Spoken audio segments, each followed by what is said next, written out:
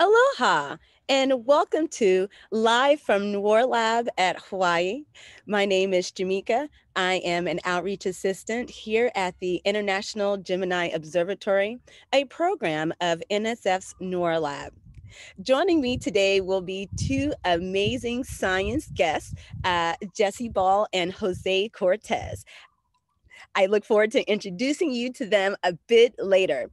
To begin with, though, as your host, I am delighted to have as moderator Alyssa Leilani Losi. She will be in the YouTube audience for your questions and comments. And I definitely would like to highlight that we are happy to receive your comments and questions in the chat at any time throughout today's presentation. Alyssa will interact with you, answer your questions as can, and also share your questions and comments with our science guests today, Jose Cortés and Jesse Ball. Before we get to our science guests, let's have a little bit of background about the International Gemini Observatory. Next slide, please. So, for those of you who may be unfamiliar with the International Gemini Observatory, it is one of 5 programs of NSF's NOIRLab, which is the preeminent U.S. National Center for Ground-Based Nighttime Optical and Infrared Astronomy. Gemini Observatory is composed of twin telescopes, Gemini North, located on Mauna Kea, and Gemini South, or North Central Chile's Cerro Pachon. Now, each telescope has a mirror diameter of about 8.1 meters or about 26.5 feet. And today's science guests, Jesse Ball and Jose Cortés, will be able to elaborate on that, on those specs a little bit more. But one of the fabulous things about Gemini's capabilities is that with a telescope in each hemisphere, the International Gemini Observatory can actually observe objects throughout the entire night sky. More about the International Gemini Observatory can be found in the video description below. Feel free to check those out when you have a chance. Okay, so some science news. What's going on at Gemini? And if you can start that video for me, Jesse, thank you so much. So some exciting science here. Astronomers have used the International Gemini Observatory, again, a program of NSF's NOIRLab and other telescopes around the globe and in space to find and characterize a giant planet. And this planet is less than 13.8 times as massive as Jupiter. And the surprising thing is that this planet was found orbiting a white dwarf star. Now, the exciting thing about this finding is that this can shed some light on the possible outcome of not only our sun, but our solar system at the end of our sun's life. To find out more information about this press release and to also get download this video, this is our CosmoView episode 10 in our CosmoView series, which is on the NOIRLab Astro YouTube channel. You can find links to the video and to this press release in the video description. Okay, so now to our science guests. So we're going to highlight Jesse. Jesse, I am so excited to have you here with us today. So for all of you in our YouTube audience, a little bit about Jesse. So Jesse graduated from Macalester College in St. Paul, Minnesota in 2001 with a BA in physics with an emphasis on astronomy.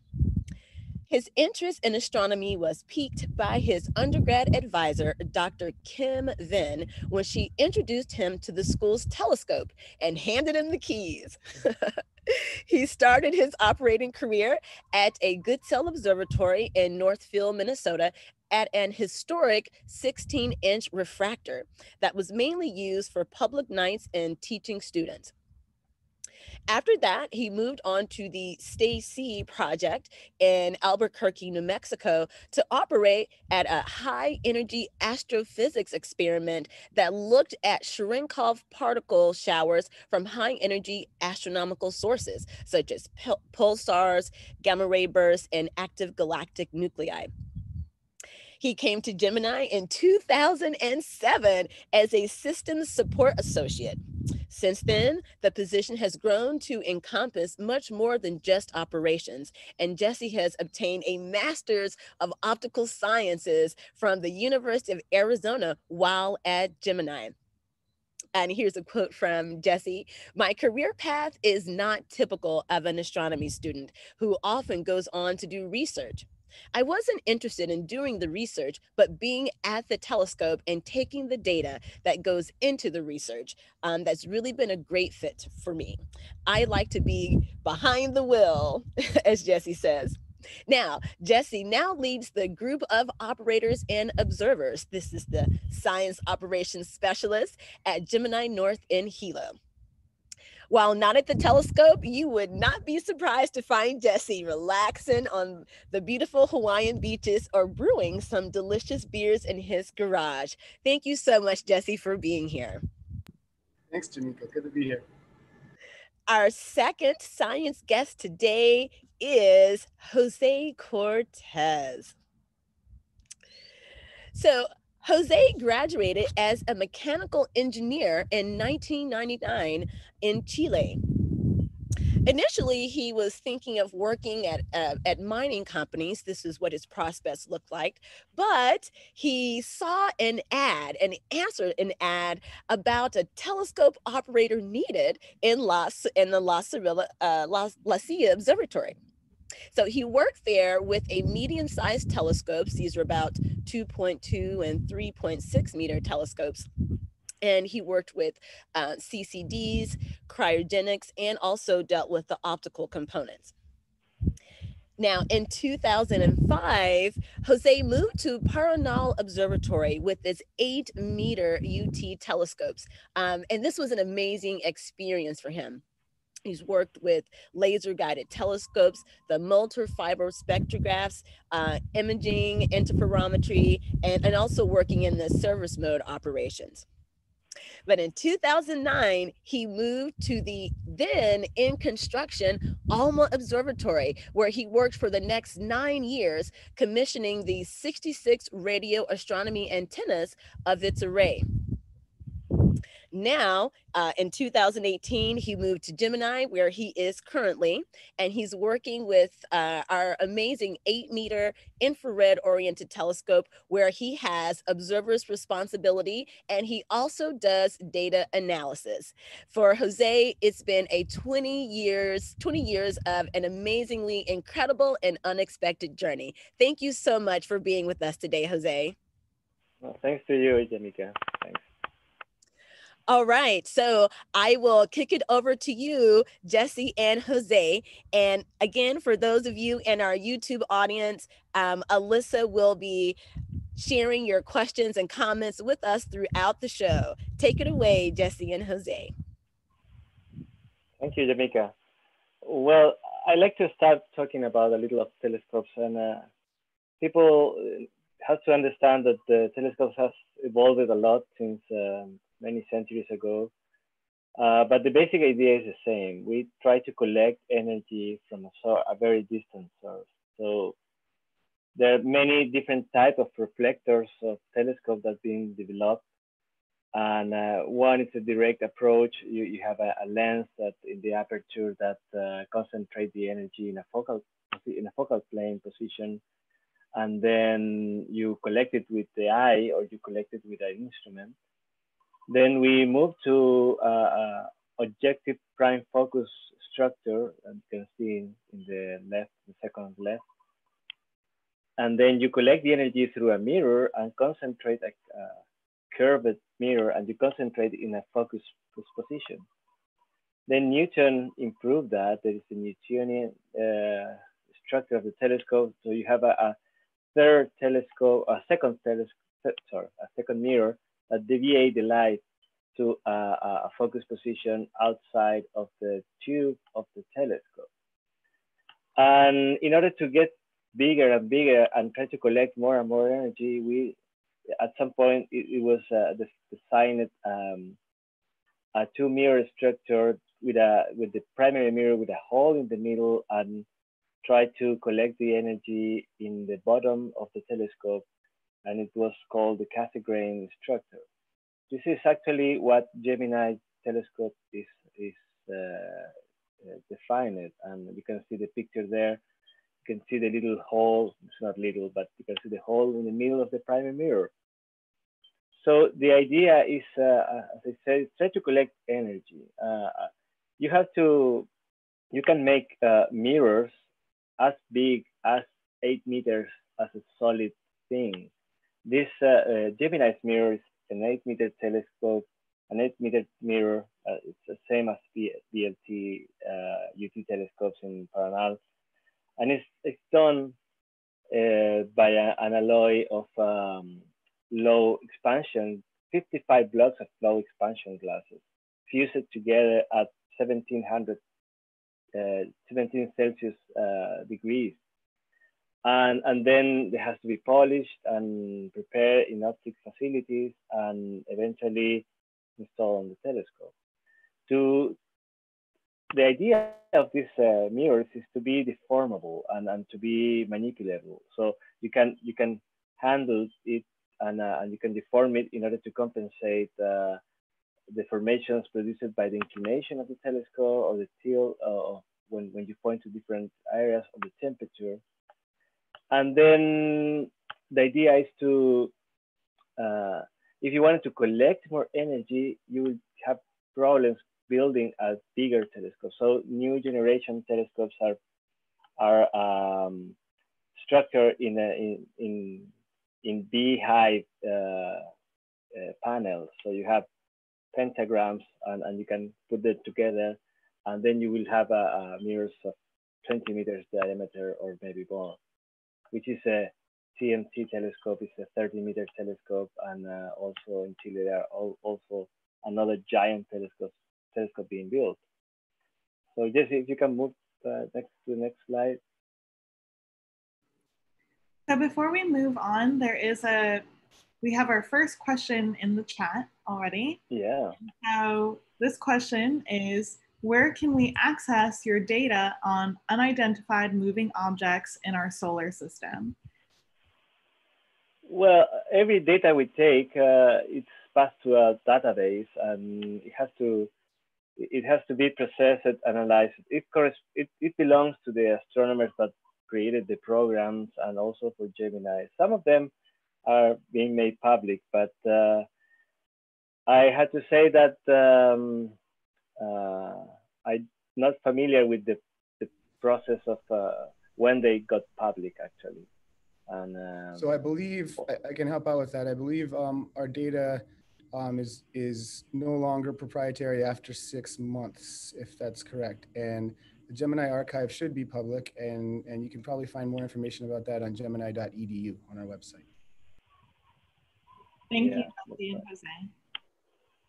José. I will make sure to add a link to a specific link to the cloud cams and to some of to the image gallery in the video description, so that if anyone is wanting to look at that data, it will be available. All right. Thank you so much. Thank you, Alyssa, for our questions, our comments from the YouTube audience, and audience members, keep those coming. Okay, back to you, Jesse and Jose. Great. So the next thing I wanted to say talk a little about is about the mirror itself. The mirror in Gemini, you can see a person inside it, inside the hole where the Cassegrain instruments receive the light. And the mirror itself is coded to reflectness. And it was discovered that silver gave us a better reflectance in the wavelengths that we observe in infrared. So this telescope is oriented to observing the infrared wavelengths of the spectrum of the light. And it's coated with silver. And you can see the graph there, over 450 nanometers in wavelength. The reflectance of silver, a bare silver is, or 4-layer in this case of the Gemini telescope, is greater than the aluminum normal coating that the astronomy telescopes have. In the bottom, you can see the observance windows that we have in different wavelengths and what molecules correspond to that wavelength. So you can see that there is a huge, there is this observance between 4 and 5, and then you have a jump until to 8 microns, which is 8,000 nanometers. So the idea is to observe in the infrared, and Gemini is oriented to that. Even the structure of the telescope is a little deformed, and the distance between the focus, between the two mirrors, the primary mirror and the secondary mirror, are a little shorter than normal telescope in order to improve the collection of infrared information.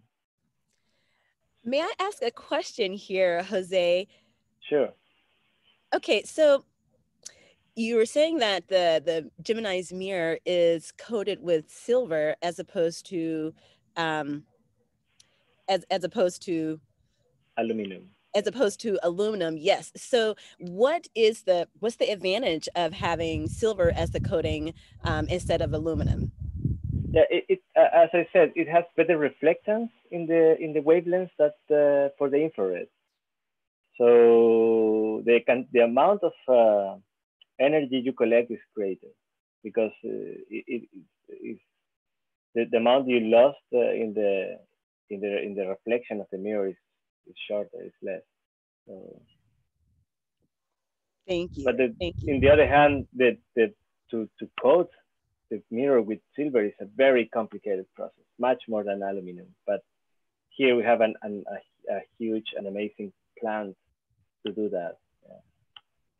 Okay, and I would love to hear about this coating process, but maybe Jesse's already going to talk about that, so I won't. Yeah. I won't skip ahead. But definitely fascinating to see that this mirror is huge. Of course, just to see one person there down in the circle there in the hole, and to realize that the mirror is that huge and that this coating process is something that has to be done.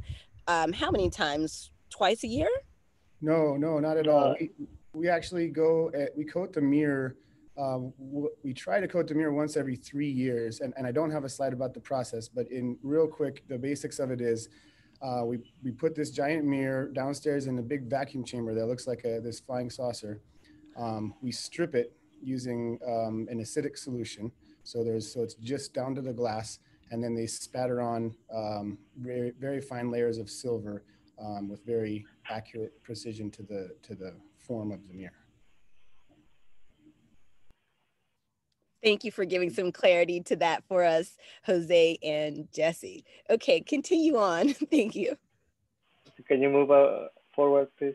Yeah, you can see Andromeda galaxy here, taken by a different telescope. And you can see the optical in the left upper corner. That was taken with the optical instrument. And then you can see in the right upper corner, you can see this orange image is the infrared image taken of the same galaxy. Below it is the X-ray emissions taken by different instruments. And then you can make a composition of the three of them in the bottom left corner. So what are the colors? Of course, the detectors are very sensitive, and to be very sensitive, they are black and white. You don't see color. So astronomers color the images in order to show where there are more concentration of different components. So they use blue for oxygen, or use red for hydrogen or helium. So in that way, we can create a map of the galaxy, and we could see where are most abundant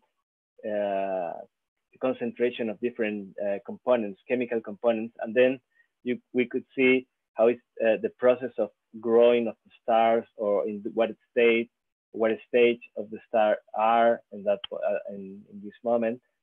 And then we have these colorful, great, amazing images, but they basically are maps of energy, and then we can have information about their chemical composition, their age, their distance, and their speed, their movement. And so many people ask if we could see in colors. I mean, detectors are very sensitive, and there has to be work. They have to work in a very low temperatures, like 4 kelvins, almost zero absolute. So they basically collect energy in black and white. I mean, in very sensitive specificities.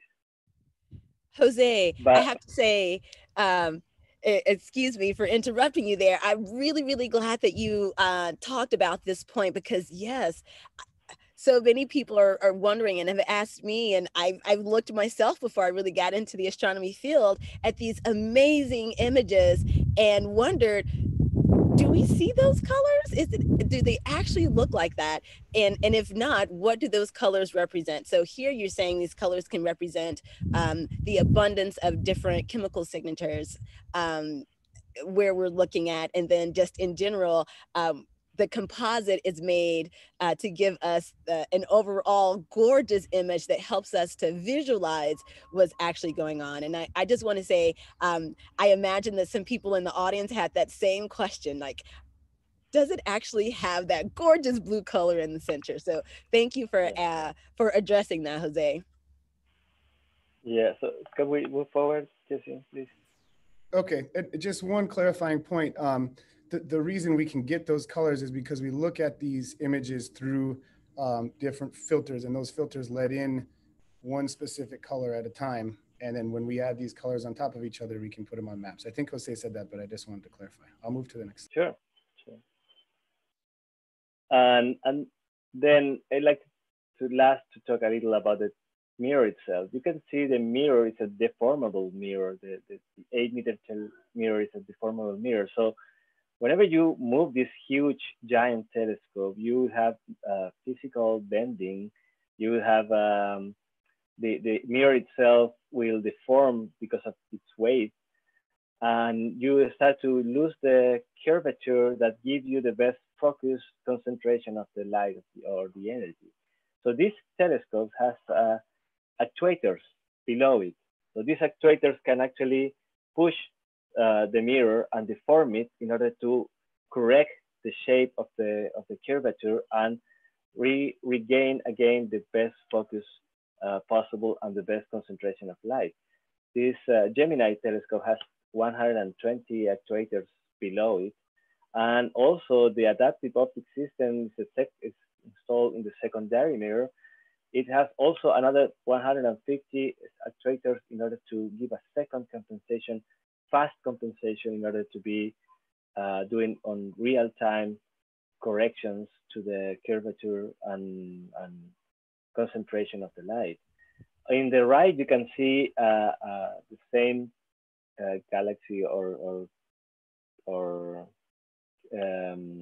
cumulus of stars, and you can see in the right bottom corner an image taken with an amazing scene of 0.3 that night, and you can see in the upper part the same stars taken with an adaptive optic system, which corrects the form and the curvature of the mirror on real time. And then you can see the difference on definition and the amount of information we can get if we correct this deformation of the telescope. So it's an amazing thing. It's an amazing and very complicated system that allows us to use these giant telescopes in order to collect as much and as best defined kind of energy. Jose, this is fascinating. Active and adaptive optics. So without these active and adaptive optics, what would observing at Gemini be like? I'm sorry. Sorry. So if we didn't have adaptive optics and the active optics to help compensate to deform the mirror so we can get those best images, what was done before the advent of adaptive optics? Was it Well, before these systems were invented or created, we had blurry images and also amazing images, but we want to move to move forward. We want to get better and better.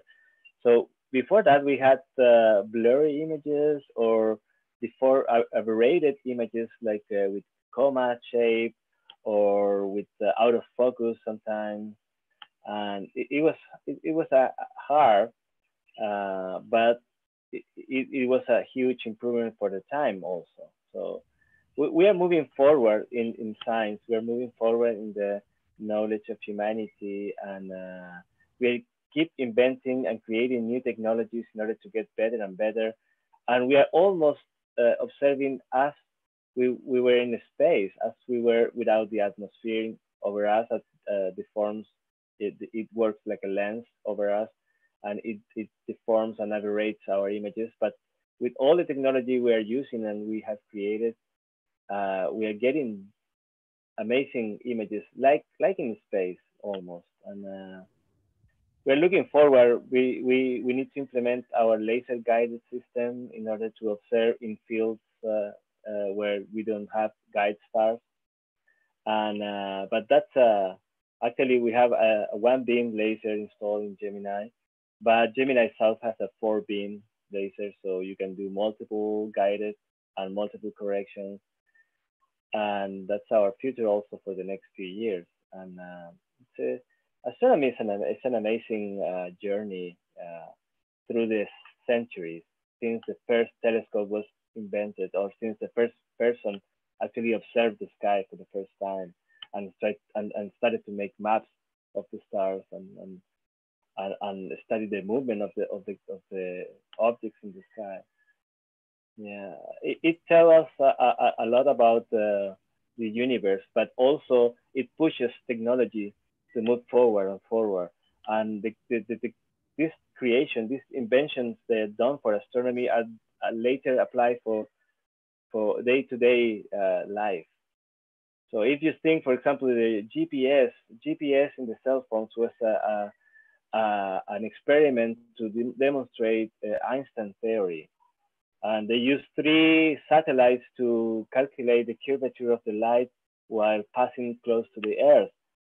And the experiment failed. But they discovered that they could map with a precision of meters any position in the surface of Earth. So as a side effect of this astronomy or physics experiment, we created an amazing tool for mapping and for location. It's the same with many other things. The work they've done in cryogenics, trying to use very sensitive detectors, is then passed to normal cameras, and then all digital cameras have CCDs where they were invented for astronomy actually. And some people doesn't realize how astronomy is affecting their lives in the day to day. That is an absolutely brilliant point to make, Jose. I'm really glad that you brought this up and made that connection between astronomy and those advances in science. And how the technology that we are accustomed to using every day has changed, and that a lot of that change has been prompted by advances in the sciences, specifically in astronomy. And I love that example that you used with the GPS. That is great, and it is important for us to get that out there to everyone, to understand that. Science, astronomy in general, specifically, it's not just done on its own for its own means, but we can all benefit in various ways from investing in that science and technology. So thank you for pointing that out, Jose. And now I have a question I'd like to throw to you and Jesse. Jose, you mentioned in this amazing image that you're showing us and the top is very clear and the bottom is not so much. You mentioned the phrase or the term seeing and said that the seeing here was at about zero point 0.3. Could either of you quickly tell us what seeing is?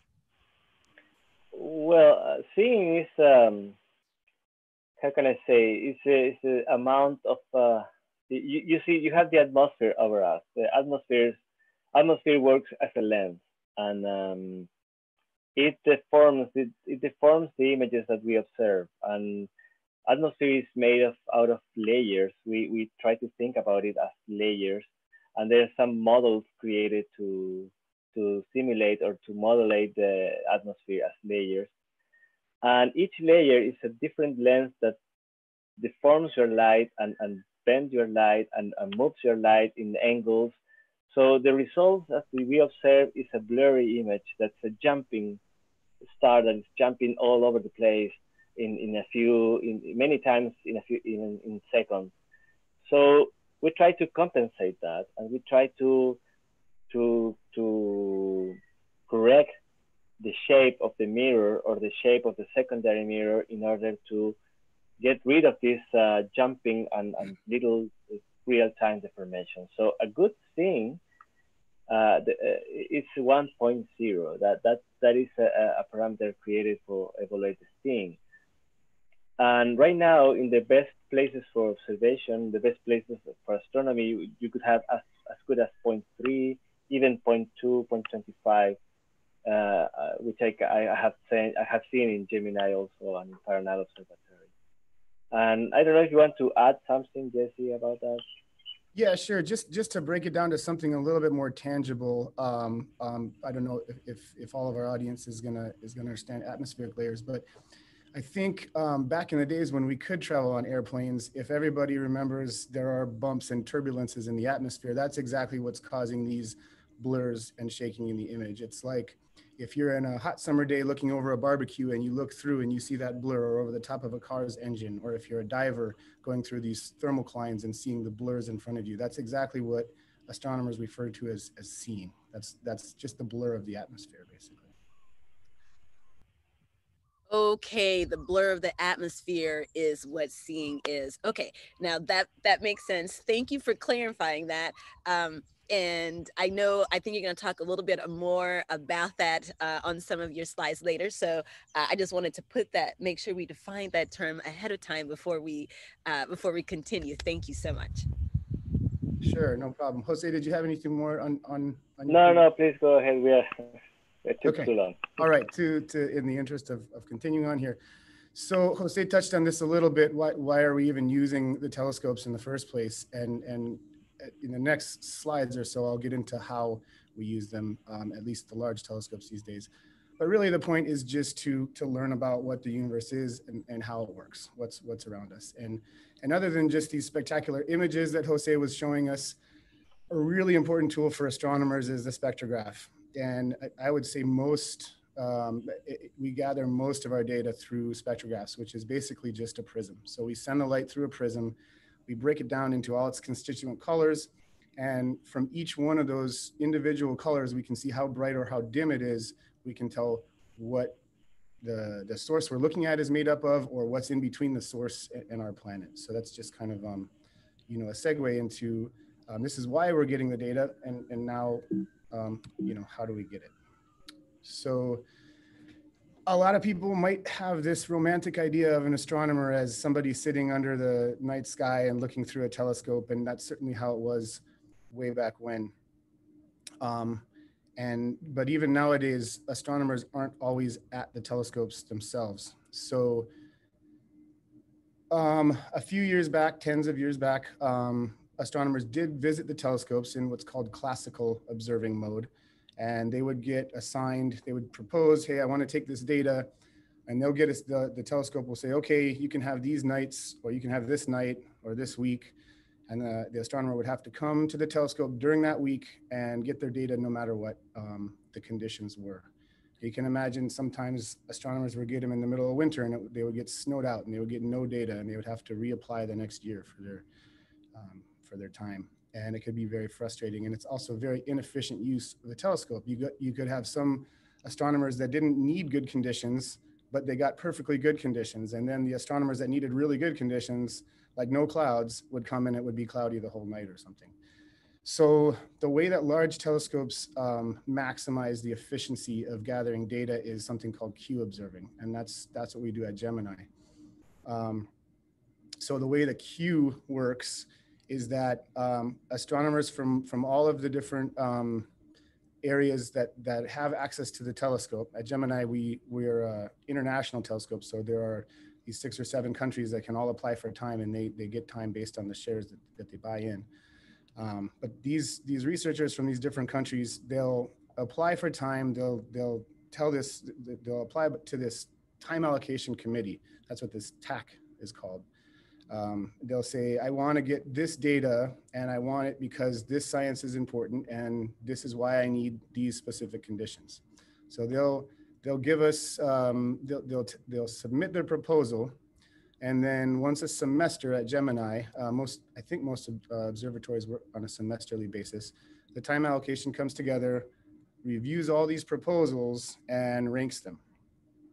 So they'll say, well, this science seems really exciting and important, so we'll give them top priority.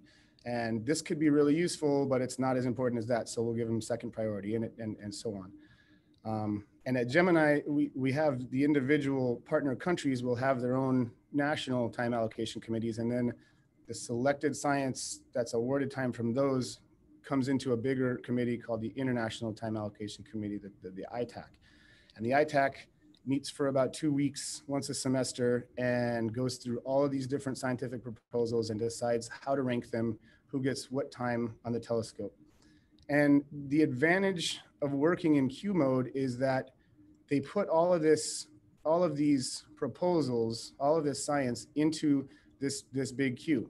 Now, like I said earlier, some of the observations can take clouds, and it's fine because they're looking at bright stars or something. Some of them need to get photometrically accurate data so they can have no clouds whatsoever. Some of them are looking for good image quality, so the seeing has to be good. Some of them, the photometry, for example, they might not be able to take clouds, but they can take horrible seeing because they're just looking for the energy inside of a certain aperture. So all these different constraints that different programs have, different proposals have, can be sorted out and put into this queue where they organize the ranking of the program, the conditions, constraints, and what happens is that at observatories that run a queue, you have staff observers and staff astronomers working to take that data for you. So the actual scientist doing the research on this data doesn't always come here to our telescope. In fact, they hardly ever do. Sometimes they'll chime in on Zoom or whatever, but usually they're at home sleeping and we're taking their data for them. And the rest of this presentation is kind of how we get that data. So the first thing is in the daytime, at least at Gemini here and at most Q observatories. Do we have a question, Jamika? Sorry, I see. Oh, no, no question. I'm just engaged in what you were saying and just following you. I apologize. Okay, no worries. No, all good. Okay, so during the daytime, Gemini has a bunch of Q coordinators. One will be working at a time. And what the Q coordinator's job is to look at what the sky is going to look like tonight, check out the weather predictions, check out what is in our queue, what are the different rankings of different programs, and what do we want to have, what's their top priority. They basically prioritize all of these potential observations for the night, and they put a plan together for the observer. There's a little graphic under here of what one of these plans looks like, but basically what you'll see is all these different targets lined up throughout the night at different times, and notes about how do we take these programs and whatnot. What was I going to say? I actually do have a question right now, if this is a good time. Sure. As you begin your the process of getting ready to observe for the evening, what time are your SOS group? What time does your position begin? Are you starting at 4 p.m. in the afternoon, 5 p.m.? How does that go? Okay, great question, and I will definitely dig more into the role of the operations specialist in a few slides here. So let me hold off on answering that, and if you still have questions about that after the next few slides, if it's not clear, come back. Okay. Okay, so the Q coordinator puts together these plans, and they put together a plan for all the different variants. So they'll have one plan if the sky is full of clouds and if the seeing is good, take this data in this order. And if the sky has no clouds and the seeing is poor, take this data. And basically we have plan variants for all the different possible conditions. So that's what's done. That's what's done by the Q coordinator during the day. And what the Q coordinator does at that point is hands over to the night observer, who has to go through it and execute these various plans based on the weather. So this kind of segues into what the role of the science operations specialist is at Gemini. There are names for us at other observatories. Some call them telescope operators, some call them service observers. What we're called is science operations specialists, and you'll see in a minute it's because we do a lot more than just sit and operate the telescope. But the first role I'll get into, because it segues from putting the Q together, is the night observer. What the nighttime observer does is go through the Q coordinator's plan and check what the weather actually is, and then decide based on all these different variants, what is the most effective way to use our telescope according to what the Q coordinator told us. So we'll look through all these plans, we'll look at the weather conditions, and then we will decide what to observe based on that priority. Another thing that the nighttime observer is doing, not only are they observing this Q, they're also, as the data comes in, we have to check to make sure it looks right. So we have a quick quality assurance tests.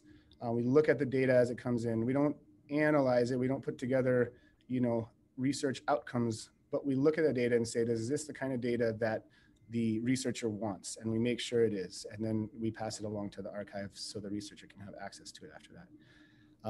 And at the same time we're doing that, we're also keeping careful log of what's happening throughout the night. So if anything is going wrong the next day, they can see exactly what happened and when during the nighttime. So Jesse, Yeah. Usually in the evenings, those of us who are Gemini staff here, in our emails, we'll get something that says, Gemini North, nighttime log, or we'll get Gemini South nighttime log, and we'll also get project insights. Is either of those giving us information about what's happening, either what's coming up for that evening, or, for example, that when we get the night log, say in the morning around 6 a.m., is that telling us the outcome of that previous evening's observing? That's exactly right. And that was one of the roles of the observer that I was just mentioning. That's exactly right. So they'll write this log of what's happening in the night. We flew to this program, we moved to this program, the sky changed, we had to switch to another plan.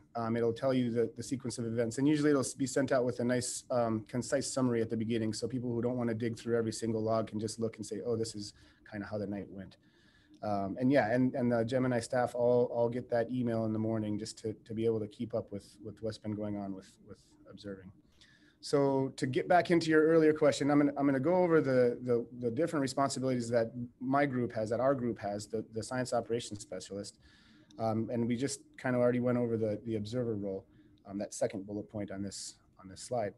But to answer your question, Jamika, we usually come in, the night staff usually comes in about half an hour before sunset, and we usually leave between sunrise and a little bit after, depending on what kind of follow-up we have to do after the night's data is done. So it's in the winter, especially in Chile, it can be super, super long nights, up to 14 hours. In the summer, it can be nice and short. We can have, and in Chile, again, like a 7-hour night. So in Hawaii here, it's a little bit more even. It's usually around 12 hours per night. That's I'm really glad you brought up that point that, of course, as our seasons change, then the length of nighttime changes. And of course, as we just know, we just recognized the fall equinox, the autumnal equinox here in the Northern Hemisphere. And so now we're seeing these, our nighttime is approaching earlier. It used to be dark at 7:30 and now 6:20, it seems like here in Hawaii, it's dark. And so, yeah, I hadn't thought about how that influences and actually impacts your work schedule. So as your as your SOS team is getting ready to start operations, are they actually coming into the Hilo base facility or at Gemini South? Are they going down to the Gemini South base facility? And can you tell us a little bit about what's behind you? Is that an actual virtual background, or are you someplace actually that it looks like that? Is that a physical place? That's a great point, and thanks for bringing that up, Jamika.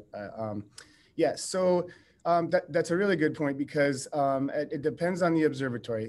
In some observatories, we do operations right on top of the mountain at the telescope itself. What Gemini has done in the last 5 or 6 years is move to remote operations. So right now, I mean, if you can all see behind me, I'm actually sitting in our operations control room right now at Gemini in Hilo at sea level, right across the road from the Imiloa Astronomy Center and on the college campus here. So yeah, we do our operations completely remotely. We still have a day crew that goes up to this telescope during the day to do maintenance and other type of technical work on the telescope itself. But the night crew actually now operates all fully remotely. We have cameras all over the observatory to show us what's going on with the different systems. We have, we have all sorts of feedback on everything that we need to know to operate safely from down at sea levels. So we're probably about 35, 40 miles away from the actual telescope itself. So great question. Thanks, Jamika. Okay, so aside from just nighttime observing, the science operations specialists have 3 other roles, which kind of encompass all different facets of the observatory, all different departments, engineering, software, all sorts of stuff. And I'll get into it. But the other nighttime role of the science operations specialist at Gemini is the operator. And that's the one that actually drives the telescope. And what their job is at night is to listen to the observer's requests, and the observer will say, hey, we want to go to this target, and the operator will set up the telescope on that target, and they will close guide loops. Jose alluded earlier to guide stars and guide loops, but basically the guide stars are what can keep our optics in the right shape. So we always have to set up guiding in order to tell our mirrors how to move to keep the images with the least amount of blur possible.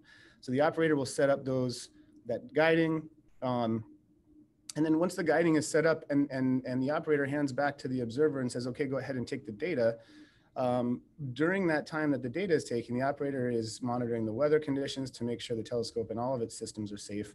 And we're monitoring not only the weather, but the systems themselves, because sometimes the systems can go into a fault and they have to troubleshoot. A lot of times we'll know what to do when a certain problem comes up because it's happened before, but sometimes we don't know what to do and we have to first order try to investigate what's happening. And if we don't figure that out, we can call some engineers to get some help on the line. So basically the night operator and the night observer act as a team throughout the night from sunset to sunup to try to get all this data for the researchers and make sure the data is what they want and make sure we're getting the highest priority data out of the queue that we can. Hey, Jesse, we have 2 questions in our YouTube chat. Our first question is, Earth telescopes, which wavelengths provide the most information and its relationship to the operating time?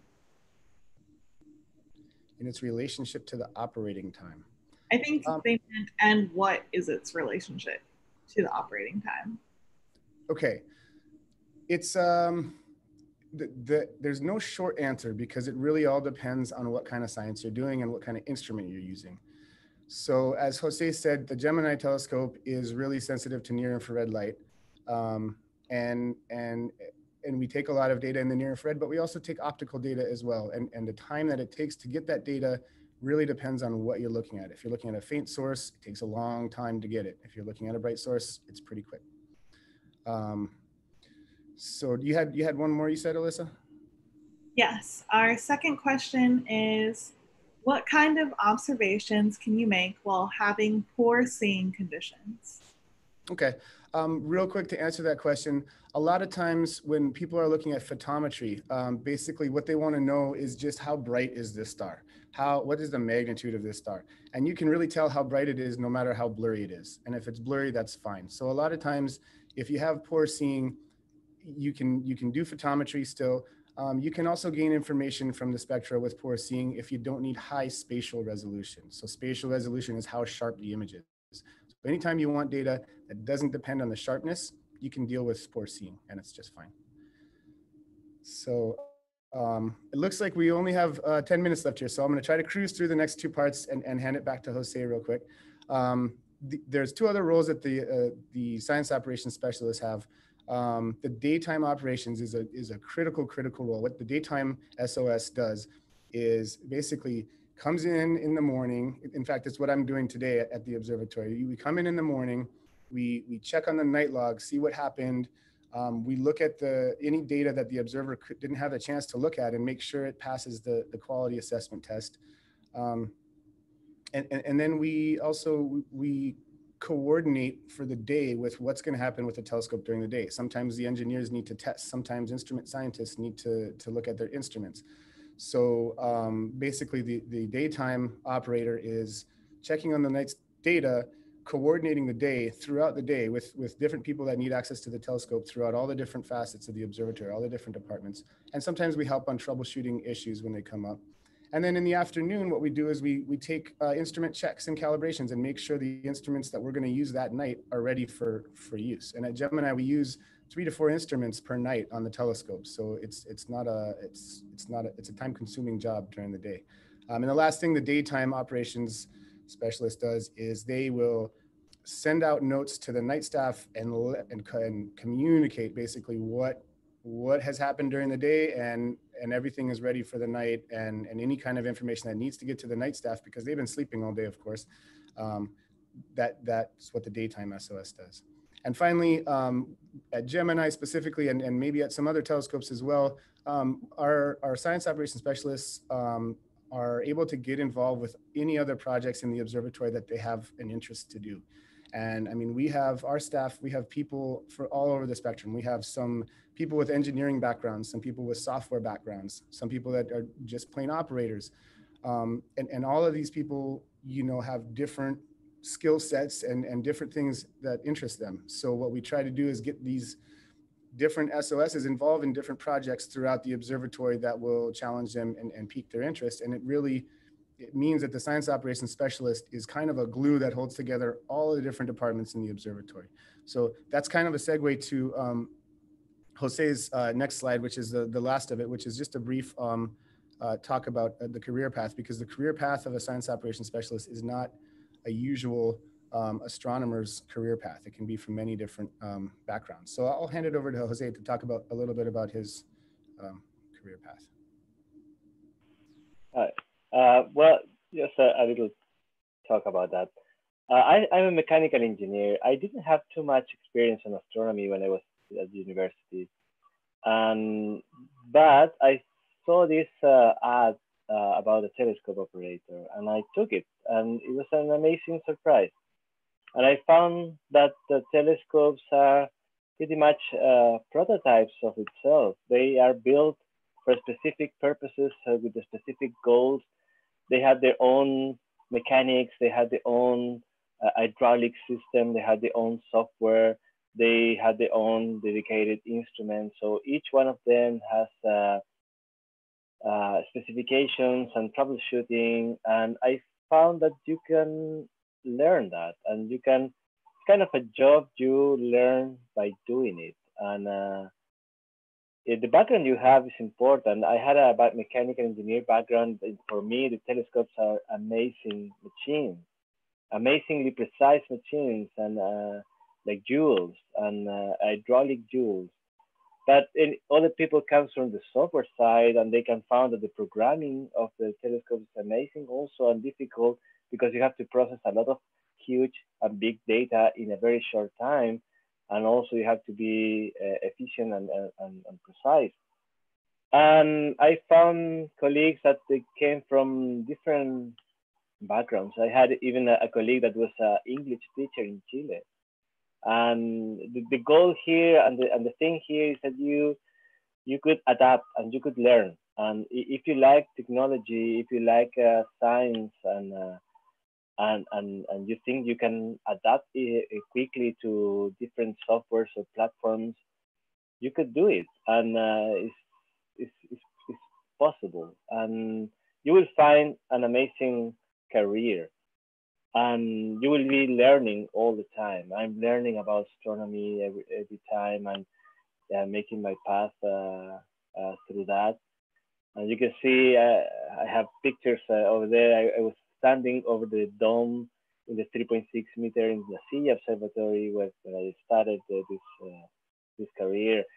I also was taking out the cover of the secondary mirror in one of the ALMA antennas in the upper left, in the upper right.